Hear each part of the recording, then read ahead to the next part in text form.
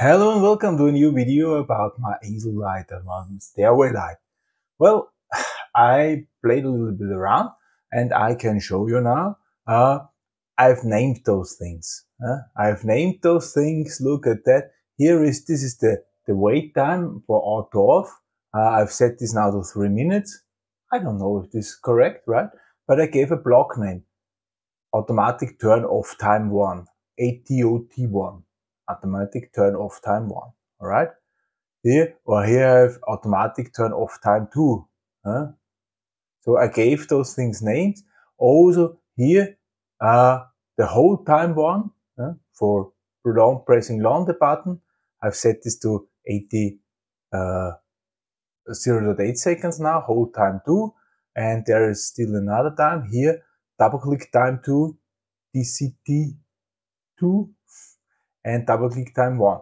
Why I've made this? Why I made those times?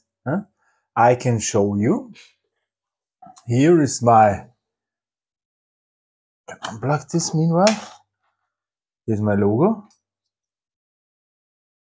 Make it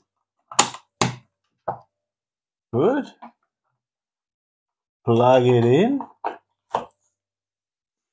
And then we see why I did this naming. This is currently starting up. All right. Here we have the time. And here we can now set parameters. Let's see if and here we have automatic turn off time 1, 3 minutes. And I could change this. I could change this to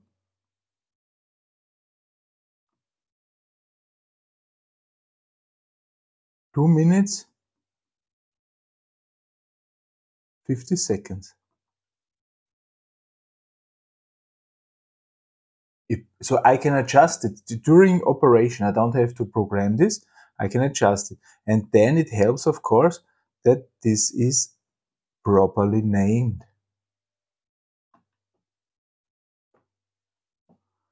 Good.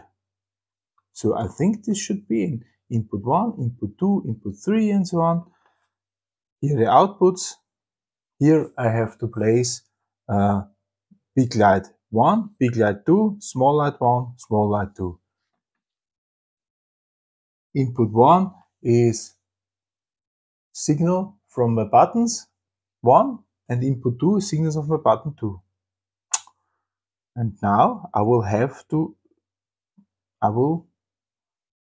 not mount this because I'm not allowed to. By law in Austria, this has to do some electrician. But I will have it mounted and then we'll test it. For this time, thank you very much for listening. Goodbye.